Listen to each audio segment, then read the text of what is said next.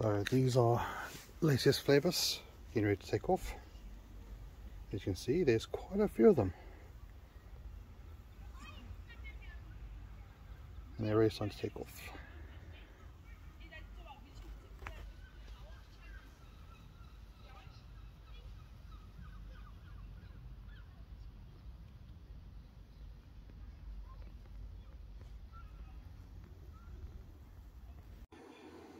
As you can see, my attempts to catch some Flavus queens have been successful. I think there are roughly about just over 20 Flavus queens in here. I think there might be one that isn't, but I will be double checking that. So my plans are that I'm going to keep a couple of them. I'm going to attempt to do a poly Flavus colony, only because I've got a single queen Flavus already. I thought it might be interesting. I know the chances of them succeeding long term are a little bit slim, as most don't go past a couple of years before they lose their secondary and additional queens, but I thought it's still worth trying to see. What I'm going to do is I'm actually going to give some of this away to some other people. Got a couple of mine already asked for a few, so divide them up and see how you go. So today is day 3 after the Flavus nuptials.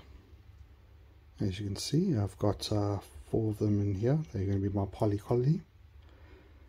I no longer have the other 20 odd, as I've divided them up amongst some of the people from my Discord chat. And I sent that off this morning, actually. As you can see, if you look very carefully to the top left, you should be able to see some eggs over there. So it's a good sign. It means at least one of the queens are fertile.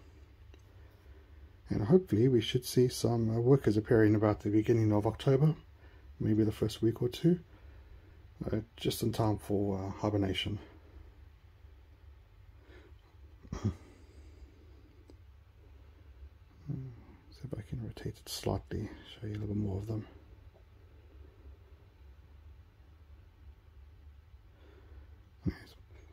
I plan on keeping them around for a bit and see how they go. There is a chance that once we get the first batch of workers, we might lose a queen or two, which is actually part of the reason why I got 4 in here.